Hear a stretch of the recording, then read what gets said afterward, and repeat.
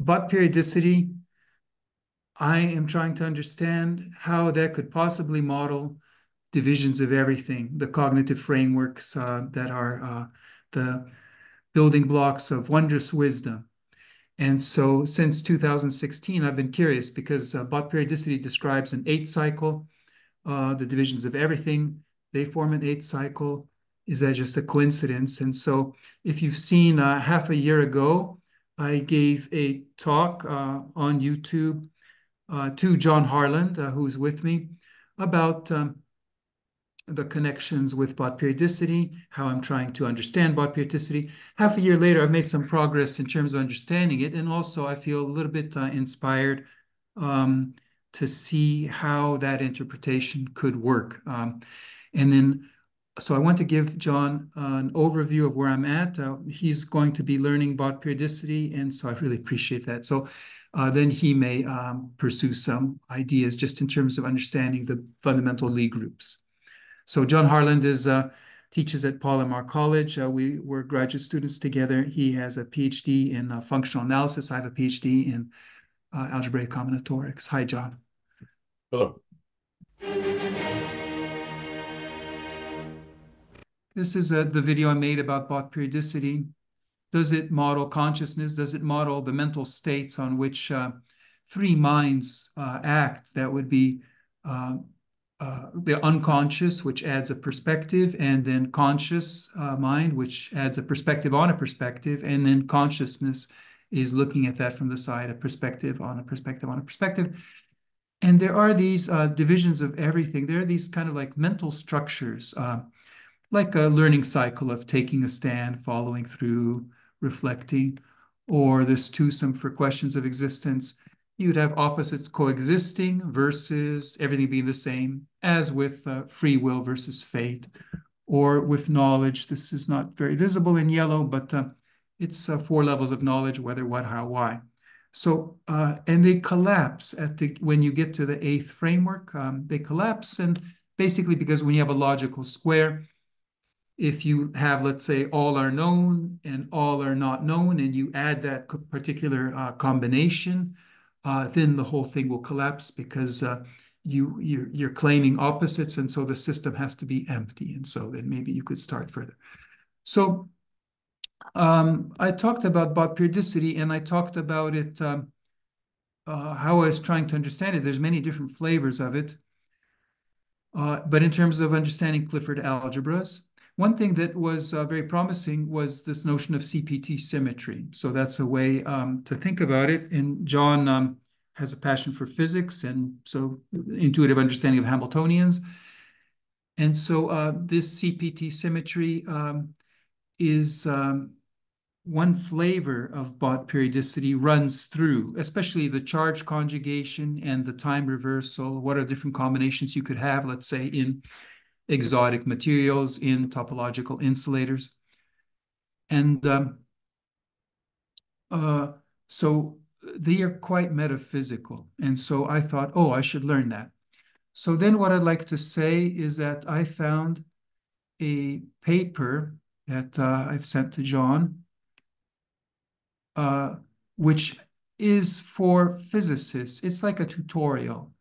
And it was written maybe 2010, just as some major breakthroughs were being made in terms of recognizing what's called a tenfold way in condensed matter, in the study of these topological insulators, to realize that, oh, they're organized by Bott periodicity of the eightfold type, which is relevant when you're dealing with, let's say, real numbers, but also with the twofold type, which is when you're dealing with complex numbers. And so this is symmetries, dimensions, topological insulators, the mechanism behind the face of the Bott clock. So it's by, in the University of Illinois, you have Michael Stone, Chin-Kai Chu, Abhishek Roy.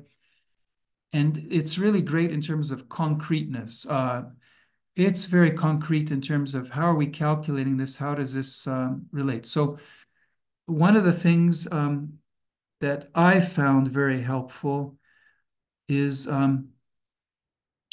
they talk about the embeddings of Lie groups. So let me see if I can just find that. I think it's at the end, but here it is.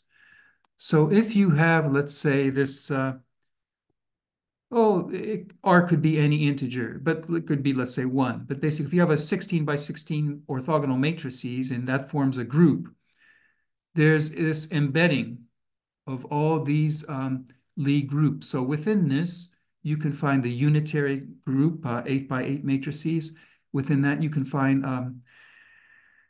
I think it's called the complex symplectic group, 4 by 4 matrices. And then you can have that split up into a direct, I guess, a product. Where it'd be twice as small. And then you have their diagonal, which they share. Which would be where they have the same values. And then within that, you'd have the unitary and then the orthogonal, and then the orthogonal could split, and then you could have the orthogonal. So you get back to the orthogonal. It's an 8-step process. The crucial thing about this process that's very exciting for me is that it's all built from the same transformation, from the same building block, using it repeatedly. So that transformation, and that can be thought of as a generator of a Clifford algebra. So they're called here, let's say J1. We can have several of them, but that would be what's called a complex structure. It's orthogonal. I think that's because it's acting on orthogonal groups. So, and you can think of it as an orthogonal matrix itself. But it's a complex structure. It's imposing, or it's basically saying, and I have to develop intuition on this, but if you commute with this matrix, J sub 1, let's say, if you commute with that, then you're preserving the structure in which you could encode, let's say, complex numbers. For example, as 2 by 2 blocks, where I would be the 2 by 2 block, 0, -1, 1, 0. So if it commutes, then those 2 by 2 blocks appear. If it doesn't commute, then they won't. And if it's not commuting, basically, my understanding is that it means that there's this reflection added. So with the orthogonal group, you have basically either, these are isometries that preserve the norm in Euclidean space, the notion of distance in Euclidean space by the Pythagorean theorem. So you can preserve, let's say, a sphere in 2 ways. You can rotate it, and that'll not affect the shape or anything. But you could also invert it or reflect it, let's say. And so what's interesting is that the orthogonal group consists of those 2 cases where, like, either you just have a pure rotation or you reflect it and then rotate it. And then you can see if you take the determinant of those matrices, in the one case, it'll be +1. In the other case, it'll be -1. And I think they're connected, each of those possibilities, but the 2 are disconnected from each other, which is to say, if you rotate, you can rotate all you want. You're never going to get reflection. And if you've reflected, you can do that all you want. But you can rotate all you want, but you're never going to undo that reflection. If you reflect twice, that's a different story. Reflecting twice will get you back to where you started. So the crucial thing for me is that if you just do that, well, so first it'll take you from the orthogonal to the unitary. But if you do it again, and you do it with a mutually anticommuting linear structure, because if it's the same structure, well, then you're not going to get anything. But if it's mutually anticommuting, and that's the condition for a Clifford algebra generator, it'd be, for example, like J1, J2 equals minus J2, J1. This is a fancy way of writing that using the delta symbol. And also J1 squared equals -1, J2 squared equals -1, and so on. This is what you'd have for Clifford algebras, where the generators are squaring to -1. So if you add a second one, well, then you look at what commutes with both of them. And so less will commute with both of them. Each time you add a generator, less will commute. And when you add that generator, that mutually commuting anti-generator, you're getting a qualitatively different structure. So you'll get not the unitary, but you'll get the complex symmetric. And so if it's just a single of one of these complex linear structures, it's like it's a complex, it's indicating the imposition of complex structure. But if you do a pair, it does quaternionic structure. Okay. And so you should get like quaternionic blocks. And if you do three of them, it will be like a split biquaternionics, where you get a quaternion plus a quaternion, a direct sum of course. It imposes that type of structure. So what you're getting this process step by step where you're introducing more structure that's also thought of as symmetry breaking. And that symmetry breaking was proceeding. So you, in a certain sense, you have less symmetry, but you have more structure. And it's proceeding. But what's very curious is that the transformations all look the same. They are basically isomorphic. They are the same. All that you're doing is you're insisting that you have this mutually anti-commutation, which means that they can't be the same. You know, if they're mutually anti-commuting, that means they're not the same. Otherwise, they'd be zero. So they're different. They have their own preferred bases, let's say, which are different. And so what I suspect, or what this does for me, we're having these very symmetric spaces that are kind of like embedded in each other. And there's this gap between them. And that gap is created by a set of these mutually anti-commuting complex structures. So I am suspecting that they assemble themselves or organize themselves or can be interpreted exactly as these cognitive frameworks that I have been introspecting, you know, for 40 years or so, you know, ever since I was 17. So when you have a three cycle, taking a stand, following through, and reflecting, the idea is that, well, that's the only way that your mind can fill the space.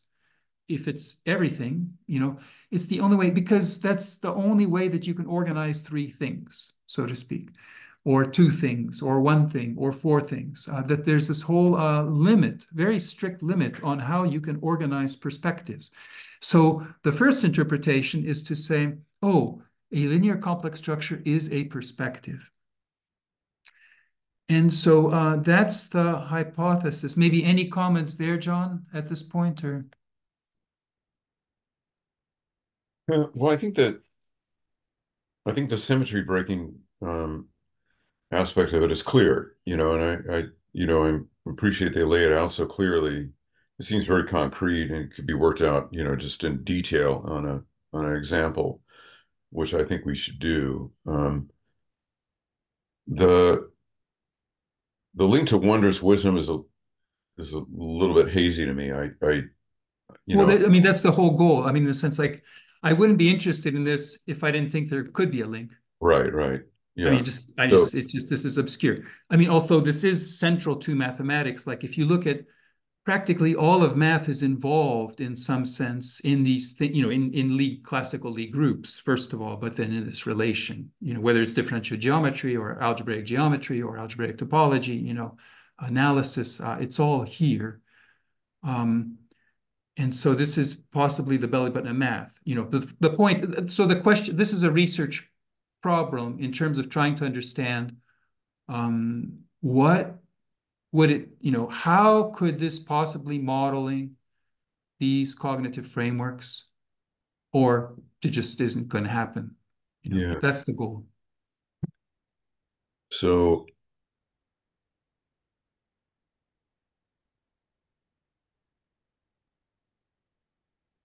yeah, I don't know. I mean, I think that again, my instinct, as I've been telling you, is to nail down the map, like you know, to get it to the point where you know you can actually work through, you know, very specific example, like breaking maybe O16 down into U8, into SP, you know, and Yeah. so So and seeing how the symmetry breaking happens, you know, actually understanding how the symmetry breaking happens in every single one of those cases. Uh, and Uh, and those aren't particularly large. I mean, if you go from 016 down to 01, that's not particularly large cases. Those are pretty tractable, you know. Um, and um, Well, so so to me the key is to understand O2N or O2R. but what I want to, that's understandable. I've been doing that. The tutorial, explains that, and I've gone a long way. But I think the point is that how would you even know to do that? I mean, why would you do that? You see, because let's look at Bott periodicity comes in a lot of flavors, right? So Yeah. the one that was invented, where it came from, let's say, I mean, what Bott did, he looked at the homotopy groups, Yes. O infinity. Okay. He found this pattern that repeats. This was a big deal because it related to the homotopy group of spheres, Right. right? So I learned about this 8 years ago. Now, the problem with this is that you have to learn algebraic topology just to understand what it says, Yeah. right? And so I spent a year, I think, kind of like maybe not too intently, but Wenbo Gao had he has a New York category theory meetup, and he became interested to study algebraic topology, and so I was studying with him from Hatcher's book, and so probably spent a year just learning the basics of algebraic topology with his graduate student level textbook. So I can kind of lean, I mean, at least I have a kind of understanding what this is. But it's still, very hard. And like to find a book that would talk about this. So Dale Husemuller has actually a book where this is discussed. But you see, that's just, I mean, that's just, that's like a PhD thesis anyway, or more, let's say, to try to do that. But then what's the easier way, right? Now, it turns out, but Bott and Atiyah and Shapiro, they realized, oh, after Bott came up with this, and he did that using Morse theory. So Morse is a way of using analysis to study, I think, critical points. Like if you have a torus and you just almost scan it, let's say, like, 3D scanner, and you scan it and you look at, well, what are the critical points? Kind of like if you had a water in an inner tube and you kind of looked at the, as the water went down, what would be the, critical points in that inner tube. Uh, So that's how he did it. It's very involved. But then they realized, oh, this periodicity comes up with Clifford algebras. Okay. So Clifford algebras have a periodicity that's also eightfold. And then they were able to show yeah. if you look at the representation theory of Clifford algebras, and you look at how they get related, they will give the same here, these groups, you see. But the point of those groups is that those are just like shadows, those are just like signatures or something, right? Like that's not really, I mean, again, I wouldn't be maybe very interested in thinking, okay, they got an eighth cycle, I have an eighth cycle. But the fact is that this is very central in mathematics. And this is dealing with like spheres on spheres, right? So this very highly symmetric thing. So if you're saying, I'm trying to model perspectives, well, a perspective being modeled by a sphere seems quite possible, like, and then when you learn about the CPT theory, so another way to go. So then it took me a lot of effort. And in the fall, I figured out basically how to calculate those representation theory quotients more or less. And then that was the subject of the last video where I showed you. Mm. But then I noticed probably a more better thing was to look at these, let's say, topological invariants, which really is about CPT symmetry, so where it comes in condensed matter, right? And I don't know if I have a picture here, but basically we'll be able to see in the paper that because it has a more metaphysical flavor, like where like particle hole symmetry, are particles and holes the same thing or not? Time reversal, does it matter if you allow for time to go backwards or not, let's say. So, and that relates to, superdivision algebras, because uh, when you have these CPT, really what they are, the point of all this is to say, like, you can study O16. Why would you think that's relevant? You see, that's the point, is that like, I'm just challenging you, like, to say, why would you care? Why would I care about O16? To say, like, that's not listening for the clues. Do you see? I mean, I've been looking at this for 8 years, but trying to say, well, what are the clues that this could possibly model? You see? Well, the fact that it pops up in all these different contexts, I think tells you there's something central about it. Yeah, so that's encouraging. That's one clue, right? But another, let's say, to go back to that paper,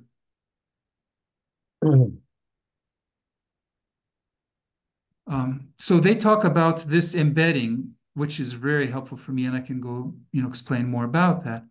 But then they explain how that kind of relates to the homotopy thing a little bit, like we're to symmetric spaces. So symmetric spaces are basically quotients. As you go through this, you're getting these. You can think of these quotients of one space with regard to another.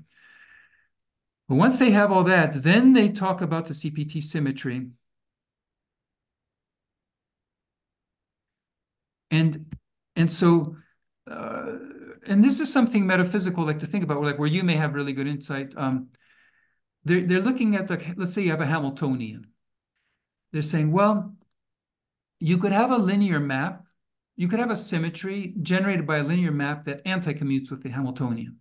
Okay, so pH equals negative HP, or you could say maybe pH P inverse equals negative H. Yeah. Now that would be a linear map. And they say, I think like any symmetry like that could be thought of as a sublattice symmetry, they call, but it would be called like a parity symmetry or like a mirror symmetry. Maybe that's because of this minus sign. Okay. Um, but then you get two more symmetries that come up in physics.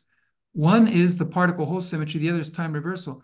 Now, these are anti-linear maps. So they're saying that, like in the complex situation, anti-linear would mean that, like they write here, phi is antilinear if lambda is a complex scalar, and when you pull it out, it becomes a conjugate. So that would be antilinear. And this notion of antilinearity, it comes up also when we have, let's say we have J1, that linear complex structure, and we add another J2 that's mutually anticommuting. And it turns out you get a quaternionic structure where what you've done is to the complex structure, you've added this type of antilinear thing. You've added, and the antilinear thing is very interesting because it's modeling reflection in a sense. I think you can think of like a conjugate as a reflection of the original complex number, right? So this notion of reflection, which came up in the orthogonal case, like, okay, you're reflecting. It very much suggests like it could be modeling mental reflection, okay?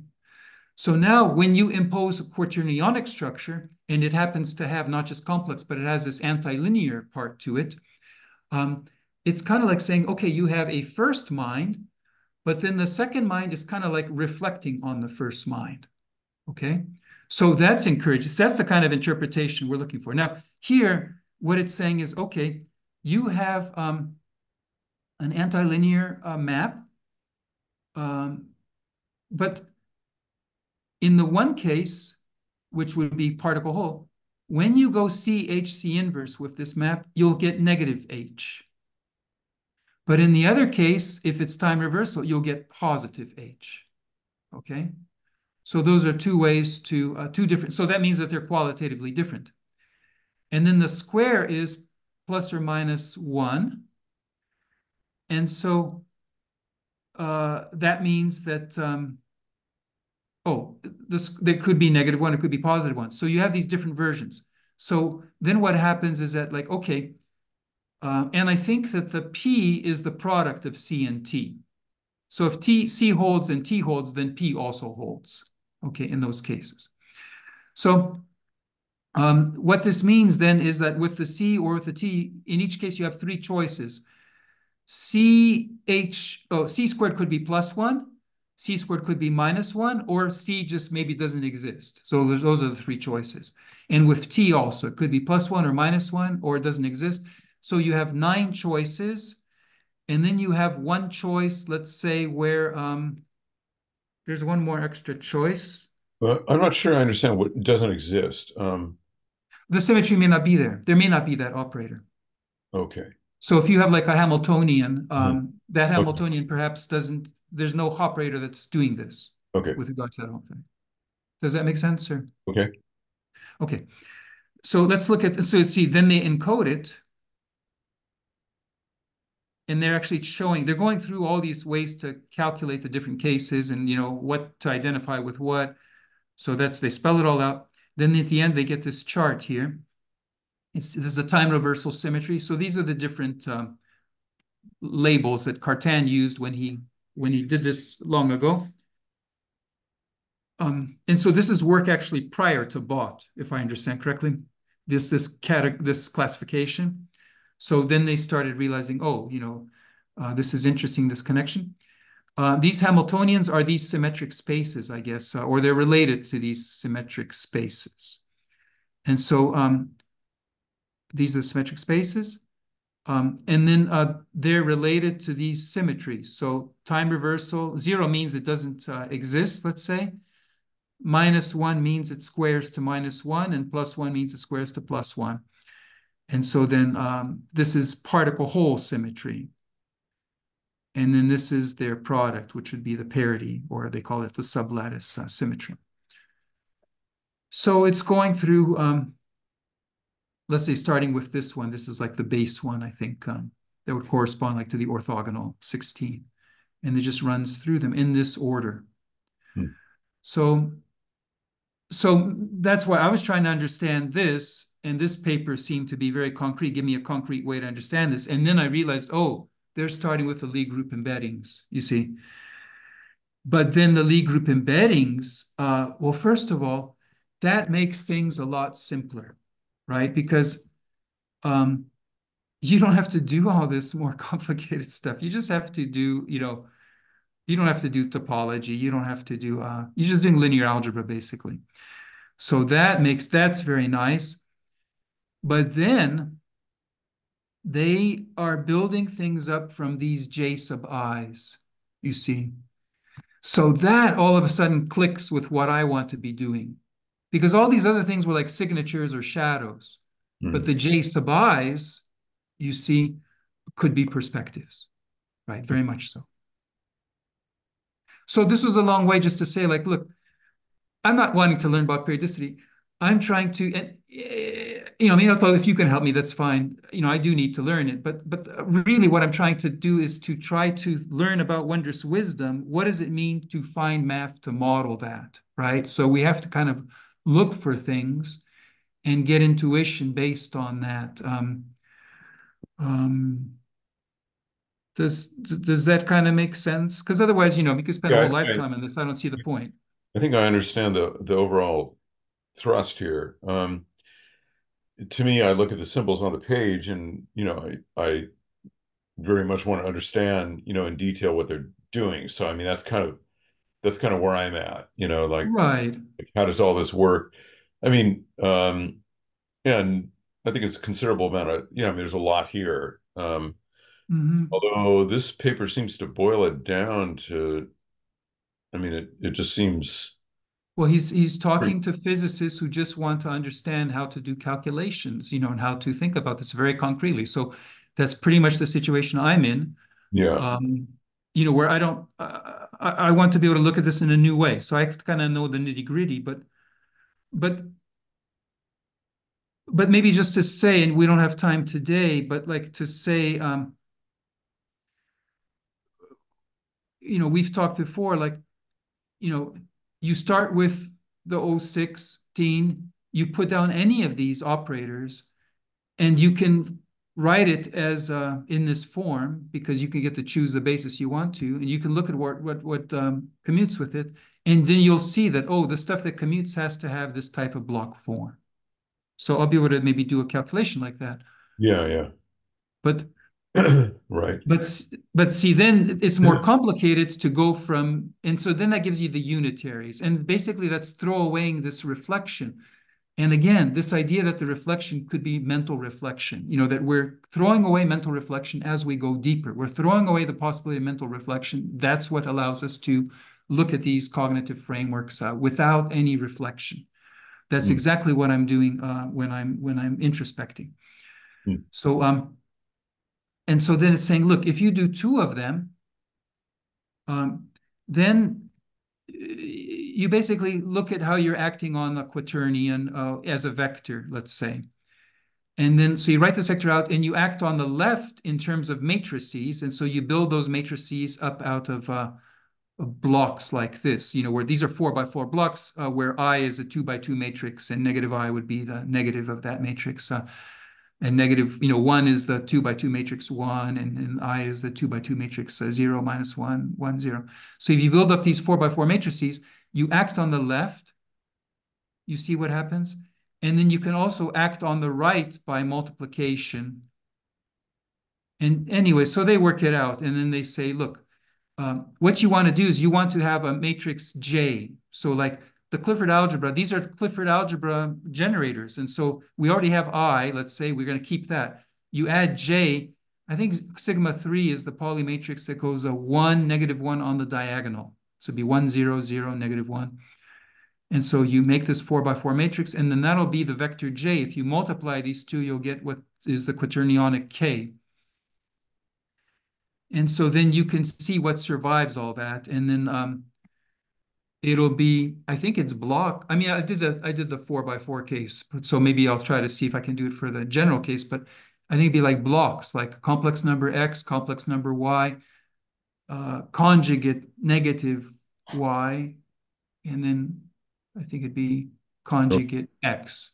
You get these types of 4x4 blocks, and I think that would be what you want for, but again, so it says here, as J2 anticommutes with J1 in the complex space in which if you make J1 C like I, then this becomes a complex space. That becomes a complex space, and it behaves as an antilinear map that squares to -1. So then it has this so it's not just like two complex things, two complex numbers. No, it qualitatively changes. And so for me, that's like a reflection on a. So we've thrown reflection away. We've done it twice, but you still get this type of reflective action or attitude, let's say, on the other dimension. And then what you do is you add a third one. And now the crucial thing is, see, now you can look at what happens if you have this operator K equals J1, J2, J3. And the crucial thing that happens is that, previously, all these J sub I squared to -1. If you have the product of two of them, they square to -1. But once you have the product of three different ones, you can multiply J1, J2, J3, J1, J2, J3, and if you commute them, you get a -1 sign, whatever, it's going to become +1. Yeah. And then K squared minus identity equals 0. That means that becomes like a characteristic equation, and that shows that the possible eigenvalues are 1 and -1. Right. And then that lets you break down the vector space into two eigenspaces. And now those eigenspaces don't necessarily have to both exist. Maybe only one of them exists. So it depends on how you're looking at it, like how it depends on how they're all set up. But if you want, you can set them up so that you get them even equal size, or you get them different sizes, so that they add up as needed. But like for me, the crucial thing is,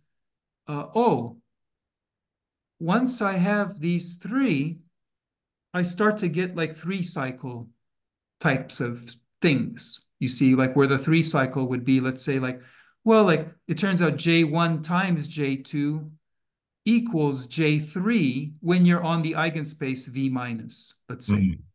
Okay, so you get these types of 3-cycle things. So then that's interesting, but like that's not enough. I need to, understand what's going on. But the idea then is that, and again, this is the kind of thing that's very encouraging. You can think of a operator where you're adding all three at once. So that would, if you add 1 at once, it's a complex structure. 2 at once, that's a quaternionic structure, like with a perspective on perspective. But if you had three at once, you kind of have three perspectives you're adding. Well, then you're splitting the space into two parts. It's kind of like you're splitting the space into two minds, so to speak. Maybe one mind is cycling forward, one mind is cycling backwards. Maybe that's the way, because when you reflect, you're going to go in the opposite direction. So that would explain like V plus and V minus, because you get three cycles in opposite directions. So let's say you're going in the direct. So anyways, you get what you're doing with that is you're getting two minds that are operating in opposite directions. One that doesn't reflect, the other one that reflects, let's say. And then if you add this J4, it turns out you can talk about J3, J4, and then that turns out to be an isometry between V plus and V minus. So that means that they have the same size. So you have to have made sure that your dimensions are going to allow for that. But so basically, if the dimensions allow, then you do have this isometry. It does have this form J3, J4. So now you have a mind that has, now that you have these two minds, the unconscious and the conscious, that are kind of lined up and equated, you see. So that's very much the type of thing I want. Also, if you say J1, J2 equals J3, if in the terms of the three cycle, it suggests that a perspective is equal to the opposite node.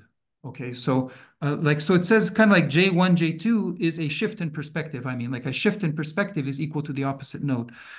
So J1, J2 may be one shift in perspective. J3, J4 may be another shift in perspective, and then they may be related by a shift in perspective. So that becomes interesting. But just talking to you, realizing, oh, those two subspaces allow for two minds that are operating in opposite directions, as would be expected when you introduce reflection. It turns all the arrows around. That you may not make sense to you or anybody, but for me, that's a step forward. So Okay. You know, I've only got a few minutes left here. I have yeah, to. do you have concluding thoughts or? No, I mean, like I definitely want to, I definitely want to understand this stuff. I mean, every time you go through it, it, the, the different moving parts are in a little bit more alignment. You know, I mean, I kind of see what's going on here. But Mhm. again, to me, it's all about understanding examples. You know, it's not, you know, like having a good Right. or how this happens. You know, I don't think it doesn't seem that mysterious to me. It's just that, you know, there is some complication when you start adding these generators and demanding, you know, that you commute with more and more of these generators. You're culling down the space into more and more symmetric, um, you know, Lie algebras, you Mhm. know, that have greater and greater kinds of symmetry. Um, And it'd be interesting seeing how that works on it, you know, going from, say, the simple example of 016 all the way down to 01. That's kind of what you know, once you understand that, I think that, you know, that's probably good enough model for at least understanding this paper. Um, Right. So I'll try to be, you'll be reading about that, maybe working on that. I'll try to also like write out my understanding that I can, and then we'll talk about that. okay. So I mean, I can, you know, I'm pretty good at talking about each one of these Lie groups by itself. Like Hmm. I think ON, I understand it's basic it's orthogonal decomposition for each element of ON. You know, you Hmm. get this kind of block diagonal thing where you either get one, -1, or you get a 2 by 2 block on, Hmm. on the main diagonal with just a rotation, a two-dimensional rotation. So we talked about that, how every Hmm. element of ON breaks down under an orthogonal similarity to a block diagonal like that. Hmm. So you know, to me, that's a good starting point because it tells you how complicated can an element of ON be. Not very complicated. Not very complicated at all. It's either leaves an eigenspace alone or it flips it over, Hmm. or it takes a two-dimensional real eigenspace and rotates it. So that's about as complicated. And then that's it, you know. So it's quite remarkable that if you talk about a four-dimensional rotation, it's really there aren't that many possibilities for how it can work, and the most And complex, those rotations you said are two-dimensional they're rotations, right? two-dimensional. So basically, it's two orthogonal two-dimensional rotations is the most complicated thing that can happen in O4. And that's very, I mean, I should, this is what I gained from letting you talk, but that idea, like you said, like that, oh, it's only two by two or plus one or minus one, starting to think like, what does that mean geometrically? See, as you go through or maybe I can do that as next time or whatever, and maybe I would invite Thomas, maybe I would do it with him. But um, this idea that when we have a space that gets fixed, you see, or when we have a space that gets flipped, because they have examples of that, like they break down these eigenspaces, right? Yeah, That means they're not rotated, right? Because it's right. Yeah, it's either plus one or minus one or rotation, but it says that it's actually very, very simple. It's yeah, not the rotation example, right? So that's saying something very, at least now more richer to me, to saying this is what it's not saying. It's saying that there is no rotation here, like in that case of the isometry. Well, we'll have to see different cases, but they yeah. go through. So I let you go. I just want to say a prayer of thanks for you and for just walking the walk with me, and we'll walk further. And whoever's watching this, let's walk together. Okay. Peace. All right. Peace. Thank you for watching this video. Please go to mathforwisdom.com or simply read the description to this video to learn how you can join our Math for Wisdom discussion group and our study groups. Thank you for liking this video, for subscribing to this YouTube channel, and for supporting Math for Wisdom through Patreon. I did it.